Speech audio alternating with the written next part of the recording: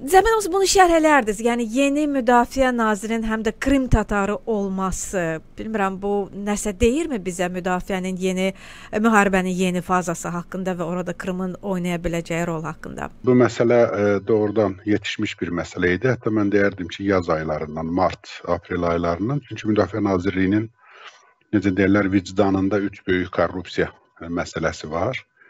Deməli və sonuncu korrupsiya məsələsi Türkiyədən alınmış isti gödəkçələrlə bağlı oldu və dövlət başçısı da belə deyək, bəyan mənada onun istifasını, yəni daha doğrusu ərizə yazmasını istədi və bu günləri parlamentin 327 deputatı, yəni konstitusiya çoxluğu onu istifaya göndərdi. Təbii ki, Reznikov siyasi, belə deyək, nazir postundan getsə də, amma müharibə postundan getmir, mən belə deyərdim. Və yəqin ki, onun bu günlərdə Böyük Britaniya səfir təyin olunmasını da biləcəyik. Çünki Böyük Britaniyada Ukraynanın əvvəlki səfiri cənab Pristayko geri çağırılıb bir müddət öncə. Yəni səfir göndəriləcək. Bu nə deməkdir? Bu deməkdir ki, Ukraynada vətəndaş cəmiyyəti var. Ukrayna vətəndaş cəmiyyəti siyasi hakimiyyətə təsir edə bilir. Çünki Müdafiə Nazirliyinin deməli, işi doğrudan da vətəndaş cəmiyyətinin çox ciddi nəzarətindədir. Müdafiə Nazirliyi nəzdindəki antikorrupsiya deməli, qurumunun, sonra bizim ictimai şuranın da deməli, çox təsirləri oldu. Bu məsələni biz dəfələrlə qaldırmışıq. Sadəcə müharibə getdiyinə görə bəzən elə məsələlər var ki, onu tam ictimailəşdirmək olmur. Yeni nazir, deməli, çox qabiliyyətli mən deyərdim. Deməli, Stanford proqramı ilə Amerika Dövlət Departamentinin proqramı ilə Amerikada təhsil alıb, 42 yaşı var. Mən çox yaxından tanıyıram, təbii ki, Mustafa Ağanın köməkçisidir, müşaviridir. Deməli, krizis menecer deyirlər, yəni bu tipli insanlar üçün. Təbii ki, cəmiyyətdə tam bir mənalı qarşılanmır. O cümlədən, məsələn, mən sizin efirə gələndə, məsələn, oxuyuram ki, bəzilər yazılar Ərdoğanın dostudur, Ərdoğan deyə Putinlə görüşdü, belə oldu, belə çağırışlar da var cəmiyyətdə ki, niyə Krim tatarların harici hərbi hissələri yoxdur, filandı, çox tartışmalar var, amma Rüstəm ağanı, yəni Rüstəmi yaxından tanıdığım üçün mən əminəm ki, o, deməli, qarşıya qoyulan tapşırıqların öhdəsindən gələcək. Bundan öncə, deməli, prezidentin tapşırığı ilə o Dövlət Əmlak Komitəsinin sədri idi. Ona bir göstəriş verilmişdi ki, o kiçik, başa çatdırılmamış kiçik özəlləşdirməni başa çatdırsın. Rüstəm onu yaxşı bacardı və hətta 1,5 dəfə, yəni 6 milyard qrivna onun qarşısına tapşırıq qoyulmuşlar. 9 milyard qrivnadan artıq kiçik özəlləşdirmədən, yəni belə deyək, dövlətin büdcəsinə para gətirə bildi. Ümumiyyətlə, bacarıqlıdır, çox bacarıqlıdır, yəni buna söz yoxdur. Amma indi böyük, təbii ki, Müdafiə Nazirində böyük kadr dəyişiklikləri gözlənir. Ümumiyyətlə, Ukraynanın siyasi establishment'də bu günləri bilmirsiniz yəqin bəlkə də. Anti-İnsar Komissiyasının sədri də, Dövlət Anti-İnsar Komissiyasının sədri də istifa verdi, Olga Pişkinska. Və belə istifalar və belə getmələr hökumətdən çox olacaq. Qərb o cümlədən Ukraynaya təzyiq edir, o cümlədən Amerika Birləşmiş Ştatları, sabah Antony Blinken deməli, Kiyev şəhərində olacaq, Amerika Dövlət Katibi, Amerika Birləşmiş Ştatlarının dövlət katibi. Qərbin istəklərindən biri də Ukraynada seçkilər keçirilməsi məsələsidir. Təbii ki, bu siyasi hakimiyyət hələ ki buna getmir və doğrudan da müharibə zamanı bunu itmək elə də asan deyil, o cümlədən milyonlarla Ukraynalı ölkədə deyil. Amma seçkinin vaxtı gələn ildir də, gələn ilin martında səhv eləmirəmsə, elə deyilmi? Bəli, keçən demək, parlament seçkilərinin vaxtı keçir. Konkret günü keçməyib, amma seçkilərə hazırlıq günləri, yəni Ukrayna qanununda belədir. 3 ay əvvəl, yəni seçkilərin ümumiyyətlə keçirilməsinə 3 ay vaxt ayrılır, 90 gün. Bu mənada artıq parlament seçkilərinin vaxtı keçir, amma prezident seçkilərinə belə deyək, hələ vaxtına var, amma təbii ki, Ukrayna tərəf o cümlədən siyasi hakimiyyət bunu etməyə çalışır ki, seçkilərə qədər, yəni doğrudan da uğurlu əməliyyatların nəticələri olsun. Krımla bağlı, tutaq ki, Krımın təcrid olunması ilə bağlı Rusiya tərəfdən. və parlament və prezident seçkiləri eyni zamanda keçir. Oxşuyur, daha doğrusu belə mesajlar verilir, amma Ukrayna siyasi hakimiyyəti bu günlə seçkilərə getmək gücündə, nə bacarığında, nə istəyində deyil. Bu real bir vəziyyətdir. Təxminən ayrı-ayrı zamanlarda Ukraynanın 8-14 milyon müharibədir, başa düşürəm. Bəli, müharibədir. Amma bilirsiniz, o belə bir məsələ də vardır. Müharibədirsə, demokratiyanı da imtina eləmək olmaz. Yəni, bu mənada mən ABŞ-ın tələbini də dərk eləmək yerindədir. Bilirsiniz, belə bir, deyirlər 41-ci ildə Britaniyanın mədəniyyət naziri, baş naziri Winston Churchill deyib ki, gəlin büdcənin mədəniyyətə ayrılan pulundan ayraq verək müdafiə nazirliyinə, yəni Britaniya müdafiə nazirliyinə. Burada bir tarixi ifadə var. Əgər Britaniyalılar mədəniyyəti qorumurlarsa, nəyin müharibəsini aparırlar? Yəni, Ukrayna əgər demokratik dəyərləri qorumursa, nəyin müharibəsini aparır? Bu mənada, yəni ABŞ-ın tələbləri də yerindədir. Tək ABŞ-ın tələbləri deyil, ictimaiyyətdə də belə tələblər var, təbii ki. Yəni, biz nə daxili, nə beynəlxalq hüquq qanunlarını pozmaq istəyində deyilik. Təbii ki, amma hamı başa düşür. Bunun üçün nə edilməlidir? Bunun üçün edilməlidir ki, hərbi vəziyyət müvəqqəti dayandırılmalıdır. Amma indi bu günə real deyil hərbi vəziyyət müvəqqəti dayandırılmalı. Çünki Ukrayna silahlı qüvvələri döyüş əməliyyatları həyata keçirir. Ölkə hərbi vəziyyət şəraitindədir. Ölkədə komendant saatları, yəni fövqəladə vəziyyət olmasa da, amma müharibə vəziyyətidir. Yəni qanunda belədir. Bizdə fövqəladə vəziyyət yoxdur. Ona görə yəqin ki, yanvar ayına qədər təxmin etmək olar, yəni belə planlaşdırmaq olar. Belə təbii ki, eşidilir gələn mesajlardan hesablamaq olur ki, təxminən yeni ilə qədər Ukrayna Krımın təcridi, yaxud onun tutaq ki, müəyyən mənada işğaldan azad edilməsi məsələsini gündəmə çıxara biləcək. Ondan sonra da elə dediyimiz həmin o 3 ay ərzində də seçkilər kampaniyası və yenə də yəqin ki, prezident indi formatı dəyişilir. Prezidentin yəni mono çoxluqdur da, bilirsiniz, bizdə parlamentdə prezident partiyası deməli, səslərin 50%-dən çoxuna sahibdir. Amma həmən konfigurasiya təbii ki, dəyişəcək. İndi xalqın qulu 2 proyekti üzərində işləyirlər. Yəni, bu da faktdır. Bunu da heç izləyən yoxdur. Yəni, format dəyişir də. Rebranding deyirlər İngiliscə. Yəni, formaları dəyişirlər. Siz nəyi nəzərdə tutursunuz? Xalqın qulu bilirik ki, Zelenskinin həm də bir şousudur da, onu komediya şousudur. Möhtəşəmdir. Yeri gəlmiş ki, Netflixdə var. İzləmək istəyənlər izləyə bilərlər. Mən izləmişəm. Həqiqətən çox gözəl bir siyasi şoudur, komediyadır. Yəni, nə nəzərdə tutursunuz o Xalqın Qulu 2? Onu nəzərdə tuturam ki, Sevinç xanım, müharibənin ilk günündə Xalqın Qulu parlament çoxluğunun 73 deputatı həm keş, yəni nəqdi, həm də başqa formada Ukraynadan qaçmışdılar. Yəni bunların hamısı insanlarımızın nəzərindədir. Həmən partiya, belə deyək, ideologiyası olmayan bir partiya olduğu üçün bilirsiniz, onlara səs verməsi belə oldu ki, keçmiş siyasi elitadan insanlar bezmişdilər, onlar yeni simalardılar və bu ara, belə deyək, müharibəni tezliklə bitirəcəyini əmin edən Zelenski, tutaq ki, müəllimlərə $4000 maaş vermək, nə bilim, çağırışlar edən. Ümumiyyətlə də belə bu tipli çağırışlarla onlar hakimiyyətə gəlmişdilər. Təbii ki, deyilənlərin böyük əksəriyyəti həyata keçirilə bilmədi. Amma prezidentin özünün şəxsi reytingi yüksəkdir. Yəni, bu faktdır. Yenə də həmən, belə deyək, partiya təmizlənməlidir. Yəni, ona gedir. Partiyaya başqa qruplardan dirif edənlər də var. Parlamentin içərisində ki, mən 5 partiyadan danışıram. Amma partiyadan köçənlər də var. Çıxanlar da var, çıxarılanlar da var, qovulanlar da var. Yəni, belə bir tartışma var. Bu da normal bir şeydir. Parlament ölkələrində təbii ki, belə şeylər normal qəbul. Bəli, mən əslində bilirsiniz, baxıram, məsəl üçün Ukraynada, hətta günü bugündə, deyək ki, biraz əvvəl mən Aristoviçi göstərdim ki, prezidentin keçmiş müşaviri. O deyir ki, mən yenə seçkilərə namizəd olacağım prezidentliyə. Yəni, biz Azərbaycan olsaydı Aristoviçi artıq həbsə atmışdılar ki, nə? Sən prezidentliyə namizəd olmaq istəyirsən. Özdə, yəni, adam güclü, o adamın hər çıxışına yarım milyon adam oturur, baxır və s. Yəni, mən düşünürəm ki, ümumiyyətlə, orduda sizin də bayaq dediniz ki, Reznikov əsasən iki məsələyə görə yandı da, yaxud nə bilim getməli oldu da, bir formaya görə, bir əskərlərin qidasına görə. Baxın, Azərbaycan ordusunda nə qədər böyük qalmaqallar olub. Bundan qat-qat böyük. Məsələn, polkovnik İlkin Məmmədov 2 dəfə həbsə atılıb.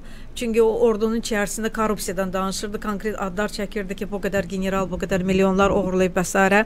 Yəni Azərbaycanda əksinə danışanı həbsə atırlar.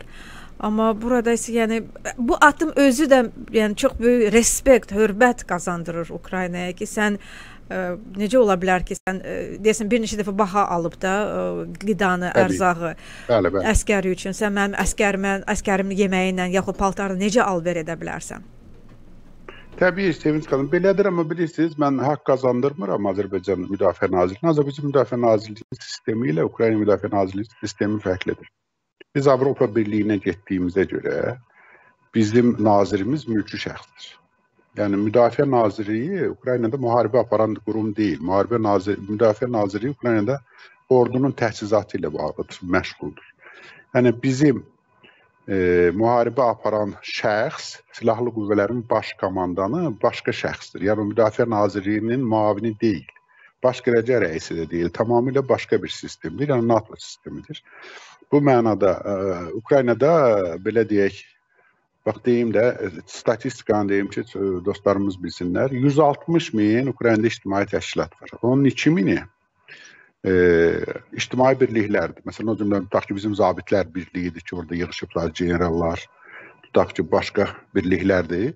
Biz bunlara nəzarət edə bilirik və hökumət bizlə hesablaşmağa məcburdur. Çünki peşəkarlar yığışıblar və bu peşəkarlar doğrudan hamımız, mən demək istəmirdim təbii ki, amma siz maşallah təcrübəli jurnalist kimi mən demədiklərimin də çoxunu tutmuşsunuz. Bizim Reznikovla davamımız təxminən fevral ayından başlayıb, o yumurta məsələləri ortaya çıxandan sonra bir alma məsələsi oldu. İndi baxınız da gödəkcə, Türkiyədən gödəkcə alıblar. Bir neçə qat qiymətini, halbuki Ukrayna özü də tikə bilər.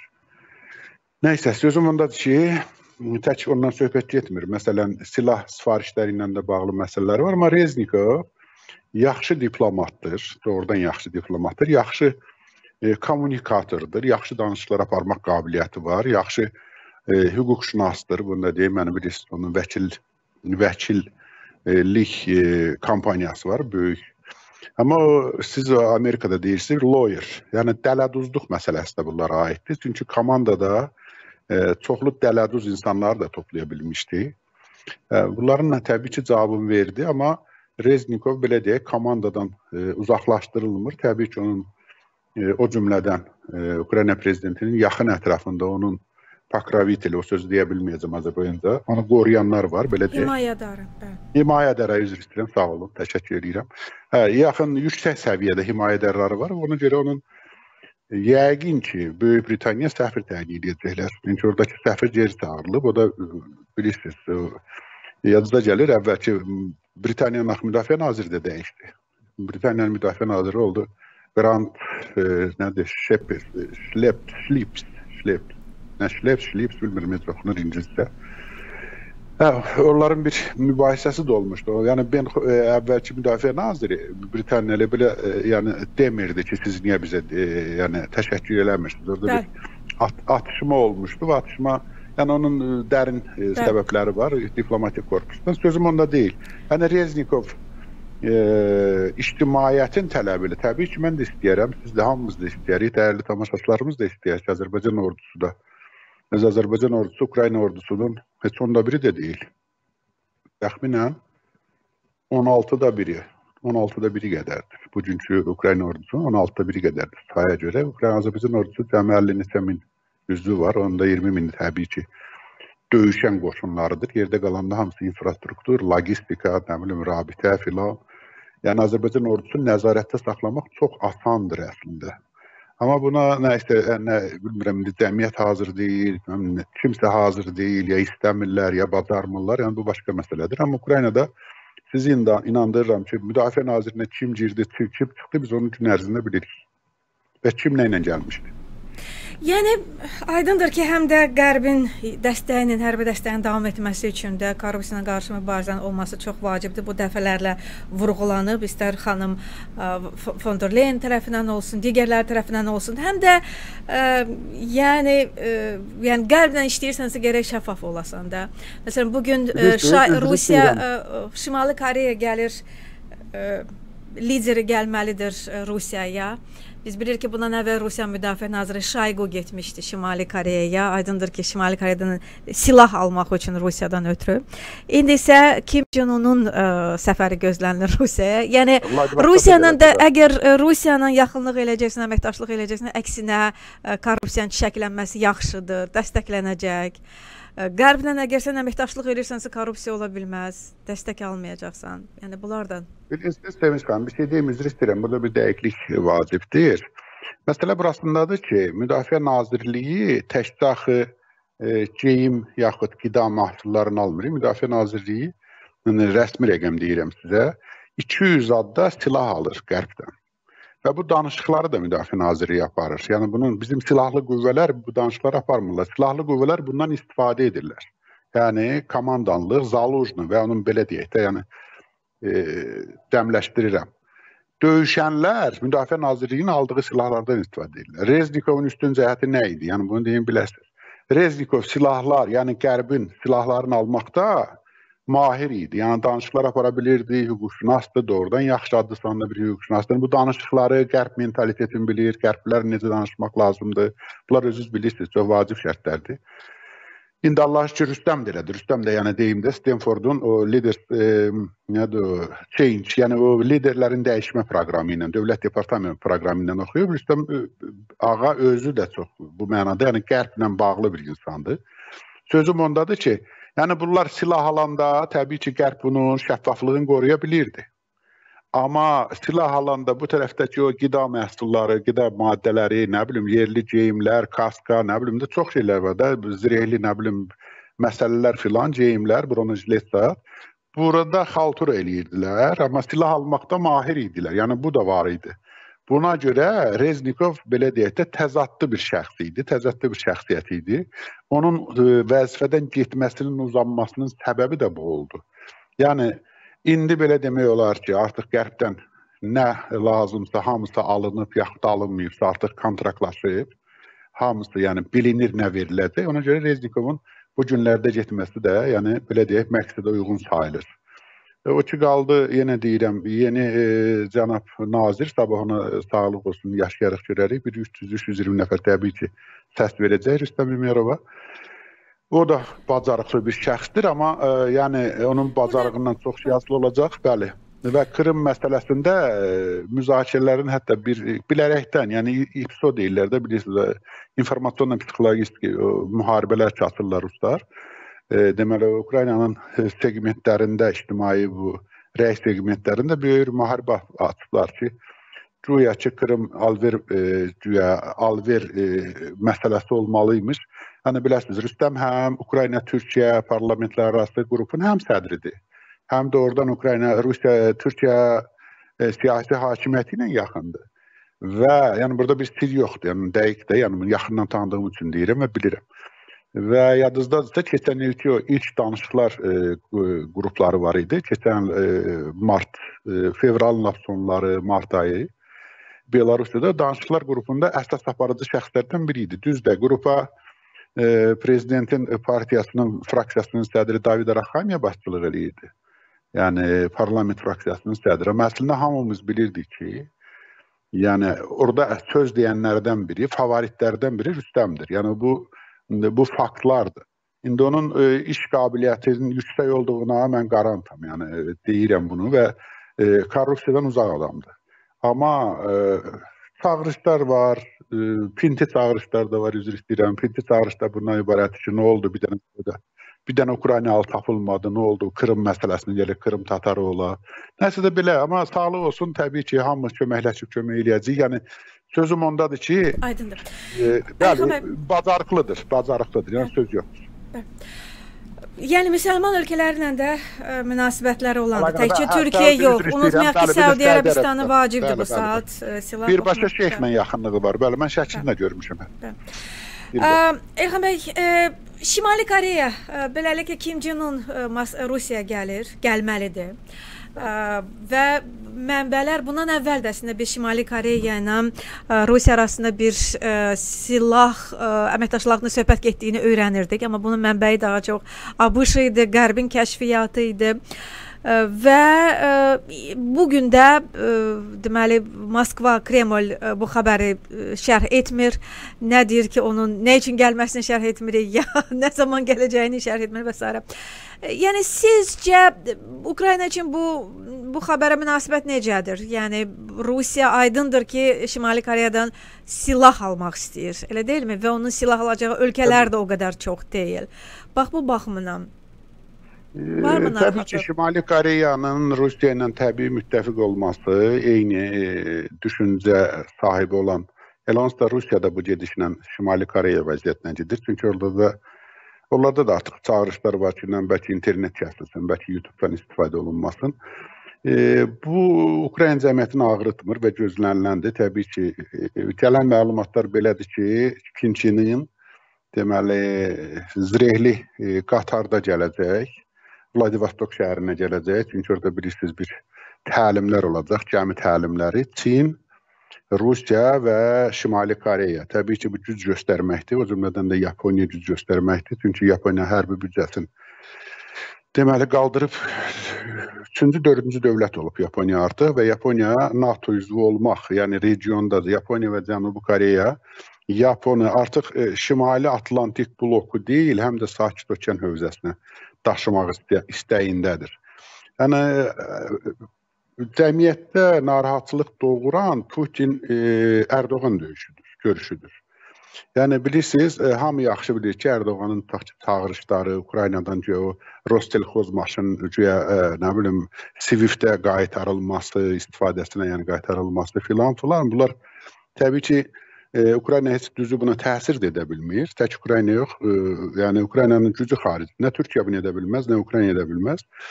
Amma yəni görüşmənin özünün faktı, təbii ki, axı ictimaiyyətin hamısı, ölkənin hamısı siyasi aktiv deyil, bütün xəbər başlıqlarını oxumur, hər şeyi bilmir. Məsələn, Putinlə Ukraynanın ikinci böyük sərhəddə olan Türkiyə dövlətinin, həm də regionun əsas NATO dövlətinin rəhbərinin görüşməsi Ukrayna cəmiyyətində nigarançılıqlar yaradır. Əslində böyük mənada yaratmamalıdır. Amma onun o populist, yəni çağırışı ki, mən Ukraynaya deyirəm ki, Rostelxozun sanksiyalarını azaldın, filan eləyin, filan. Bunlar nigarançılıqlar yaradır. Amma Kim Jong-un, yəni Putinlə görüşməsi eyni fəlsəfə daşıyıcıları olduğu üçün, eyni dünya görüşü olduğu. Təbii ki, bunlar silah istəyirlər. O da ərzaq qıtlığı məsələsi var, quraqlıq var. Şimali Koreyada bu məsələləri həll eləmək istəyirlər. Bir də regionda özlərin güya bir güc mərkəzi eləmək istəyirlər. Bilirsiniz, dünya parçalanmaqda davam edir. Yəni Rusiyanın başqa, necə deyirlər, üzr istəyirəm, ola bilsin, nefr ifadələr deyil. Narkomanla oturur, durur, nə bilim, alkaşdan bir yerdə olur. Diktatorla olmalıdır. Yəni bunun başqa adı yoxdur, başqa izahı da yoxdur. Bəli. Yerə gəlmişkən, Qərb növbəti dəfə Şimali Koreya xəbərdarlığını edib ki, əgər Rusiyaya, Ukraynada istifadə olmaq üçün silah satılarsa, sanksiyalara tuş gələcək. General Surovikindən xəbər var və Qərb kəşfiyyatı da onun doğrudan da sağ olduğunu təsdiqləyir. Beləliklə, Rusiyada kimi xəbər vermişdi? Hansısa bir jurnalist xanım, xatırlamıram. Xəbər yazmış. Onun şəklini yayıb və deyib ki, evindədir, sağdır və s. Kütləvi yerə də çıxmışdı bu günləri. Necə? Kütləvi yerə də çıxmışdı. Kütləvi mən yerdə görsənib də, publik görsənib. Yenə də efir ifadəsi deyil, amma lal ördək kimi heç nə demir. Yəni elə belə çıxıb bir dəfə şəkil təhdirib. Deyən görüm, hansıda toplantıda yadıma çalışaram efir vaxtı, sizin efiriz vaxtı yadıma salıb. Bugün hansıda toplantıda görsənib, amma ağzını açmayıb. Belə lal ördək kimi gəlib gedib, heç birinə sual verən olmayıb, nə cavab verməyib. Belə gəlib görsənib, yəni belə deyək, xüsusi olaraq fotoqraflar üçün görsənib gedib. Kseniya Sobchak yazıb Telegramda Bəli, ki, Kseniya Sobchakın Telegram kanalında da var idi, bəli, mən sonra da gördüm, bəli. Sağdır, evindədir, ailəsi ilə. Yəni, sizin gəldiyiniz nəticə, yəni biz bilirik ki, Suravikin Prigojina görə həbs olunmuşdu, yəni yox idi. Aydındır ki, ondan ifadə alınırdı və s. Yəni, ola bilərmi ki, belə deyək, Prigojini satdı, bütün nə bilirdisə hamısını qoydu və öz həyatını xilas etdi. Buna mı oxşayır? Təbii, bilirsiniz, amma mən inanmıram ki, onun o Çini, çünki çox bir agresiv bir insandır, bilirsiniz də o Alepponu, yəni Hələbi, Suriyanı kimyəvi bombalardan istifadə edən bir qan içən, bir qansızın, yaramazın üzr istəyirəm sizdən biridir. Mən inanmıram ki, o Çinin yəni unuda bilsin, unudar. Amma reallıq bundan ibarətdir ki, yəni bəlkə də Prigojin də əmin deyildi. Yadınıza gəlir də, ayın iyun 23-24 o birinci çağırış edənlərdən oldu ki, yox, siz dövlətə qarşı çıxa bilməzsiniz. Halbuki onun Prigojinlə təbii ki, dost olmağı, əlaqəsi olmağı bu aydındır. Onunla əlavə bir başqa nazir müavin də var, Yeliseyevlə familiyalı, Şayqunun müavini. Nəysə toxunmadılar, buna toxundular. Bu çünki həm də bilirsiniz, real generaldır da, yəni o, necə deyirlər, o parket generallarından deyildi Suravikin. Yəni Suravikin orduda hörməti olan generallar olduğuna görə onu təbii ki, təcrid eləməliydilər. O cümlədən yadınızdadır, ayın ki, 23-ü avqustda ki, Prigojinin təyyarəsi vuruldu. Həmin gün səhər-səhər o hərbi kosmik qüvvələrin komandanı vəzifəsindən azad edildi. Mən sizin efirdə deyirdim, yəni hərbi kosmik qüvvələr hər hansı bir raketi tətbiq edirsə, ümumiyyətcə vertikal üzrə, yəni bütün kompüterlərdə görsənir və bu mənada yəni həm də komandanın özü əmr verməlidir. Yəni bunun ardıcılığı belədir. Obyekti görürəm, orada komandalar var, nə bilim, vizuallə, nə bilim, nə, sonra da qışqır bağır başlayır, bir neçə dəqiqənin içində vururlar. Belə deyək də, bir neçə dəqiqə orada vaxt olur. Bu mənada Suravikin uzaqlaşdırılması həm də bundan ibarətdir və Suravikin də belə deyək də, yəni bacarıqlı generaldır, bu faktdır, düşməndir, yaramazdır bu öz yerində, amma orduda avtoritet var. Mən inanmıram ki, o Çinin, onun belə deyək, indiki Rusiya hakimiyyətinə qarşı olan Çini keçib. Bugün yenə deyəsən Rusiya əraziləri vurulub, elə deyilmi? Biz artıq məncə hər gün buna eşidəcəyik də. Bəli, bəli, təbii hər gün eşidəcəyik. Mən sizə demişdim efirdən, rəsmi rəqəmləri bir də açıqlayıram. Deməli, xəbəriz oldu. Yəni, sırağa günkü görüş ərəfəsində bayraqdarlardan bilərəkdən demonstrativ, nümayişkarana istifadə edildi. Amma Ukraynanın bir bayraqdarı, yaxud bir bayraqdar tipli dronları yoxdur. Onlarla dronları var, onlarla növ mən deyərdim. O cümlədən Ukrayna özü istehsalçıdır və 10.000 dronluq, yəni bu baş qərargahımızın verdiyi məlumatdır, dron ordusu var. Və ondan da əlavə bizim məsələn su dronlarımız var. Krımda məsələn körpüyə hücum edən, sonra Tarxankurdda getdilər bizim ayın müstəqillik günümüz 24-cü ki, dəniz piyadaları çıxdılar, orada iki əməliyyat həyata keçirdilər filan filan. Bu mənada Rusiya təbii ki, həmişə yanacaq. Və mən də sizə o gündə dedim, bu mənada Rusiyanın içərisindən də Ukraynaya kömək eləyənlər var. Rusiyanın içərisində Azad Rusiya legionundan da kömək eləyənlər var və Rusiyanın doğrudan da bu gedişlə və bu hakimiyyətlə böyük bəlalara düçar olacağını bilənlər var. Mən bilirsiniz nə ağlıma gəlir? Məsələn, Mahatma Gandhinin ki mübarizəsində İngilis misyonerlər gəlib oturmuşlar onun yanında, İngilis kilsəsinin pastorları, nə bilim, protestantlar gəlirdilər ona kömək edirlər, başa düşürdülər ki, baş verən faciələr Britaniyanın faciəsidir. Sonda Britaniya xalqı cavab verəcək bu baş verənlərə. Bax, təxminən belə bir şeydir. Yəni, Rusiyanın içərisində də çox sayda olmasa da, Ukraynanın tərəfində olan və ona kömək etmək istəyənlər var. Siz o gün özünüz söz məndən soruşdunuz. Mən də çalışdım, bilmirəm, nə qədər izah eləyə bildim. Məsələn, Ukrayna ərazisindən göndərilən dron konkret Pskov şəhərindəki aerodromu vura bilməz. Yəni, bunun texniki xətalar var, nə bilim, klimatik, meteoroloji xətalar var filan filan. O 2 qat idarə olunur. Yəni, müəyyən bir həddə qədər göndərilir. Tutaq ki, şərti deyirəm. Pskov vilayətin inzibati ərazisinə çatanda onun GSM idarə olunması, yəni planşetlə idarə olunması verilir ikinci şəxsə və həmin şəxs onu yendirir konkret təyyarənin üstünə, konkret hava limanına yendirə bilir. Bu mənada, yəni Rusiya bu mənada da müharibəni uduzub.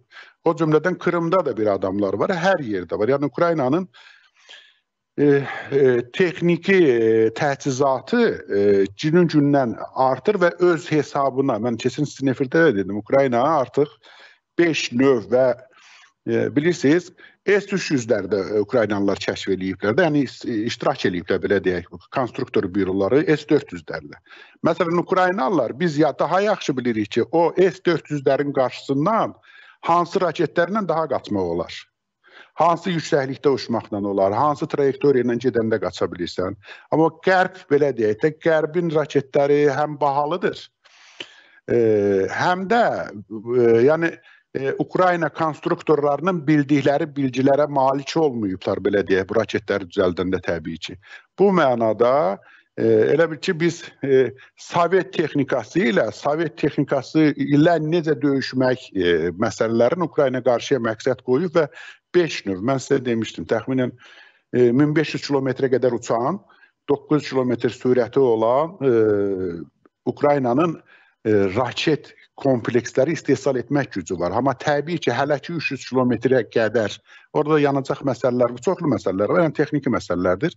Onlar da inşallah hamısı həll olacaq. Yəni, Ukrayna konstruktorlarına, hərbi sənaye kompleksinə, Sovet hərbi sənaye kompleksinin, belə deyək də, mənbəyi, bazası Ukraynada olub həmişə.